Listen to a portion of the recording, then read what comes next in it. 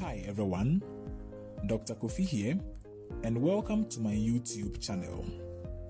It is Tutor Med, where everything medicine is simplified. In today's video, we want to discuss how phototherapy works to resolve jaundice in newborns. We will discuss the science behind phototherapy and some complications of phototherapy. Kindly support this channel by liking and sharing this video and other videos here, and kindly subscribe if you have not done that yet.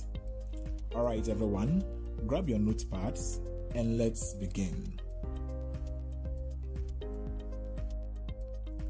Let's begin the discussion by showing pictures of newborns who are jaundiced. Neonatal jaundice can manifest as yellowish discoloration of the eye, as shown in this first patient. Examine his eyes and you'll see they are yellow, and that is neonatal jaundice. And if the jaundice is relatively severe, the yellowish discoloration can be seen in the skin, spreading from the head to the toe. And so a yellowish skin, as seen in the second baby, is also neonatal jaundice. This presupposes that if you have a child who is jaundiced and the jaundice can be seen in the soles of the child's feet, then that child has a relatively severe jaundice than a child whose jaundice or whose yellowish discoloration ends in the skin of the chest. And so this means that the second baby has a more severe jaundice than the first. Now, neonatal jaundice is due to an elevation of a chemical or a pigment called bilirubin. And so we will talk about this later in subsequent slides. Now we will discuss the reasons why newborns may have jaundice in another lecture. But this pigment, bilirubin, can exist as unconjugated bilirubin and then conjugated bilirubin. To simplify this, the pigment bilirubin is produced from broken down red blood cells, and it is sent to the liver for a process called conjugation. This process aims to make bilirubin water soluble so that it can be easily excreted. And so bilirubin, before it gets to the liver, is unconjugated, but becomes conjugated after it goes through the liver. Now, elevation of unconjugated bilirubin above a certain level can be toxic to the baby's brain. That is the unconjugated bilirubin. Elevated conjugated bilirubin is not toxic to the brain, but when present, it indicates an underlying problem which needs probing or investigation. And so we are very concerned when the unconjugated bilirubin rises because of the danger of brain damage. And so phototherapy is one of the ways to reduce the level of unconjugated bilirubin. And so how does phototherapy work to reduce the levels of the unconjugated bilirubin? Now, phototherapy, as the name suggests, means providing therapy using light. And so, this is a phototherapy machine, and this is another phototherapy machine.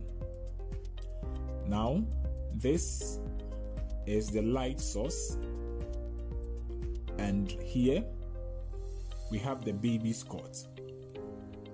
And so the baby is put in the baby's cot with the eyes and perineum covered, and the light source is turned on. The light source gives blue light with a wavelength ranging between 420 to 470 nanometers. Now, the bilirubin in the skin or in the body is able to absorb this wavelength and undergoes various reactions we will see soon, and these reactions will reduce the levels of the unconjugated bilirubin. Now, historically, the terms intensive phototherapy and then conventional or standard phototherapy were used. Intensive phototherapy was used when the phototherapy was applied at a high irradiance. It means the light source had a very high intensity. And then standard or conventional therapy, the term was used when the phototherapy was applied at a relatively lower irradiance or a lower light intensity. Now, intensive phototherapy is the standard of care, and so there is no need to make a distinction between an intensive phototherapy and a conventional phototherapy.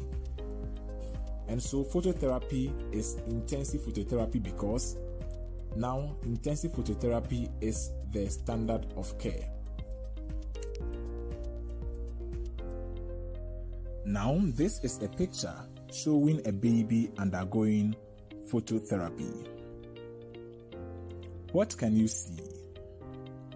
Now, before the therapy is started, the baby's eyes are covered with an opaque shield, and so the baby is given an eye shield. Why? Because we want to prevent retinal damage. And then the baby's perineum is covered. Why? This is for hygienic purposes only. We don't want the baby defecating into the cot.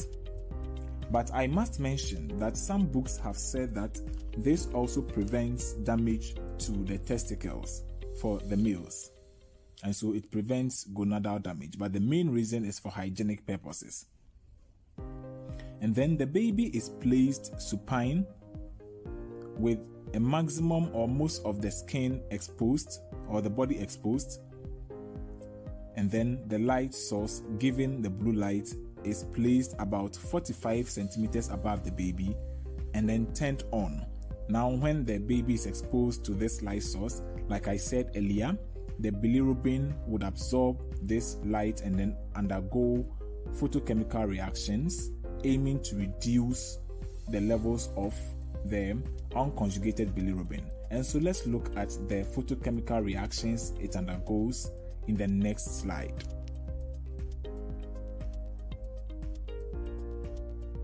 Alright friends, please do not forget to like and share this video if you are pleased with it, and then subscribe to our channel if you haven't done that yet. Now I want to repeat this statement again, that the bilirubin in the skin absorbs the blue light and then it undergoes photochemical reactions. Now, what are the reactions? You see, the native bilirubin, the one which is potentially toxic, I mean the unconjugated one, exists in a form called 4Z15Z bilirubin. 4Z15Z bilirubin. And so, when this bilirubin or pigment absorbs the blue light is able to convert it reversibly into another form of bilirubin called 4Z15E bilirubin. And so this conversion is a reversible process. It means that once you interrupt the phototherapy, there is a tendency to reconvert 4Z15E bilirubin back to 4Z15Z bilirubin. And so what I want to say here is that one of the mechanisms by which we reduce the potentially toxic bilirubin levels is to undergo a reversible reaction where it is converted into a 4Z15E bilirubin, which is itself an unconjugated bilirubin but less toxic.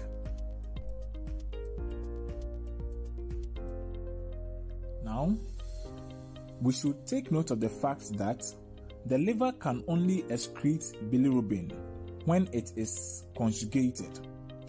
And then I must say that one of the reasons why newborns have an elevated unconjugated bilirubin is that their liver is not so, or their liver conjugation system is not so developed to be conjugating large amounts of bilirubin. And so that is why they may have an elevated unconjugated bilirubin. However, the 14-15E bilirubin, which is the new convert, is an unconjugated bilirubin, alright, but this form can be excreted by the liver even without conjugation, and so the liver can excrete 14Z 15E bilirubin without conjugating it. And so you get the picture that phototherapy has converted a toxic unconjugated bilirubin into another unconjugated bilirubin, which can be excreted by the liver even without conjugation. And so that is one of the mechanisms by which the phototherapy would reduce the levels of unconjugated bilirubin. Another mechanism is that the blue light is also able to convert the 4Z 15Z bilirubin by an irreversible process into another isomer called lumirubin. This is an irreversible process. Now I must say that for the kidneys to be able to excrete bilirubin, again, the bilirubin has to be in a conjugated form. So the first is for the liver. So I'm saying that for the kidneys to excrete bilirubin, the bilirubin should be in a conjugated form. And so lumirubin is an unconjugated bilirubin, but it can be excreted by the kidneys without conjugation. And so basically, what phototherapy does is that it converts the toxic unconjugated bilirubin into a less toxic unconjugated bilirubin. And then these unconjugated bilirubins can be excreted by the kidney and the liver even without conjugation, although these organs necessarily need conjugated bilirubins before they can excrete them. And so please take note of that. And so these are the two main ways phototherapy helps to reduce the levels of bilirubin or conjugated bilirubin in the blood. Kindly note that phototherapy is not used when the patient has jaundice, which is caused by elevated conjugated bilirubin. And so please take note of that. And please take note of the fact that the first process is a reversible process.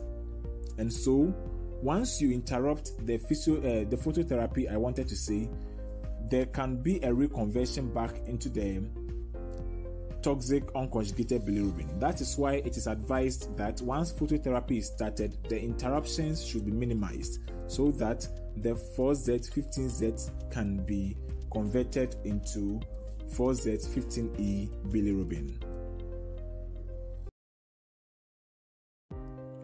And so on this slide, let's quickly go through the complications of phototherapy. And so it is a very good and helpful procedure for patients with neonatal jaundice from an excessively elevated unconjugated bilirubin, but it has some complications we should take note of. And so it can cause dehydration because the heat can cause evaporation of water from the body. It can cause overheating because the light energy can overheat the baby's skin. The baby can have loose stools or can have diarrhea. Then it can cause hypothermia because the baby has been exposed to, remember, the baby's body is exposed completely, and so the baby may be exposed to cold weather and might have hypothermia. And then it can cause photodermatitis. Okay, photodermatitis. So you have skin reactions as a result of the light rays entering the skin. And then one of the most common is erythematous macules, and so you'd have very small reddenings on the patient's skin if the patient is a fair colored baby. If the patient is dark, you may not see these erythematous macules. Then another complication is something we call bronze baby syndrome. And so bronze baby syndrome happens in patients who have conjugated hyperbilirubinemia. It means that their jaundice was caused by conjugated hyperbilirubinemia. Remember, we said that in such patients we do not do phototherapy for them. We don't do phototherapy for them. So if you do phototherapy for someone whose jaundice is as a result of an elevated conjugated bilirubin instead of an unconjugated bilirubin, the patient may have a bronze baby syndrome. This syndrome, the skin looks like bronze, but sometimes you can have a mixed picture. A mixed picture means that you have elevated unconjugated bilirubinemia and then elevated conjugated bilirubin. Okay, and so although both are elevated, once the unconjugated has gone up such that it can cause brain damage, you still need to do the phototherapy, although the conjugated is also raised, and so such patients would have bronze baby syndrome. It is better to have a skin which looks like bronze than to spare the skin and then later get brain damage. And so bronze baby syndrome, yes. And so these complications can be remembered by using the mnemonic hold BP. And so H for the hypothermia, then O for the overheating, the L for loose stools, D for the dehydration, B for bronze baby syndrome, and then P for photodermatitis.